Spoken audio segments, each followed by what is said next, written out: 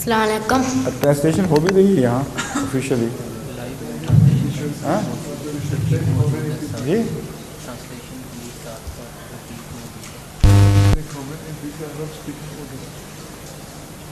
No, what I was given to understand that perhaps Hamid, what's your name?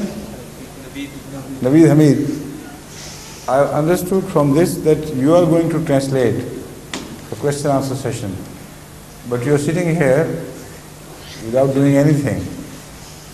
Actually, I was going to translate the Urdu translation of Quran and not the session. No, but it is written here, Sawalo Jawab Urdu Tajma Naveed Hamid.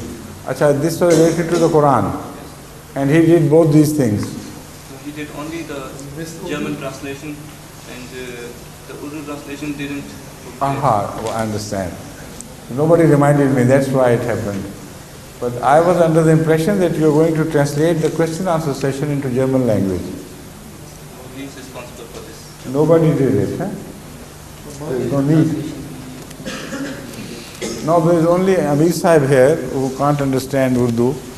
So for you, he is doing the good job, I hope. Huh? Okay. हाँ बताओ. You know, this translation is good for future usage.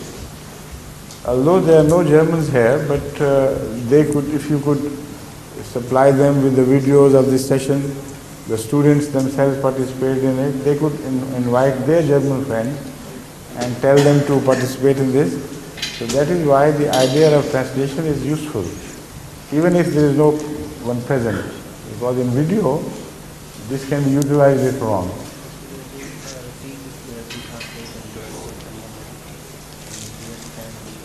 But later on you can dub it. You can dub this video recording with German.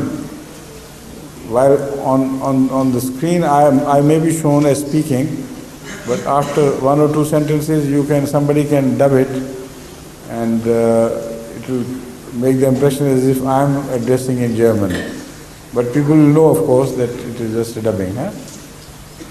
Please. السلام علیکم.